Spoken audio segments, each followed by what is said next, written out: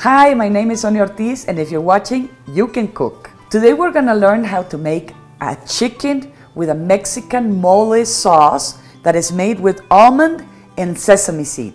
You're gonna love it. What we're going to need is 6 pieces of chicken with skin. Any piece that you like would be fine. A cup of almonds, 3/4 cup of sesame seed, a little bit of salt, a 1/4 cup of olive oil, 1 half onion, 2 garlic cloves. We're gonna peel these, 2 peppercorns, and just a couple branches of parsley, and that's all.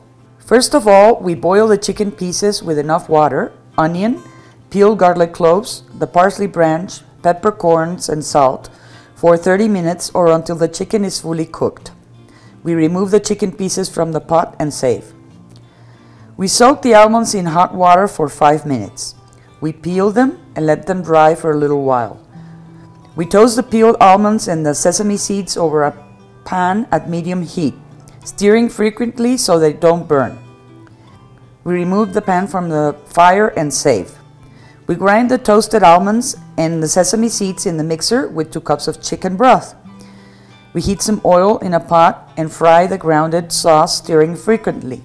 When the sauce comes to a boil, we lower the heat and add another 3 cups of chicken broth and the chicken pieces. We let broil for a little while and we serve hot. See how easy it is to make this chicken in white mole sauce? I'm going to try it and I'll let you know how this goes.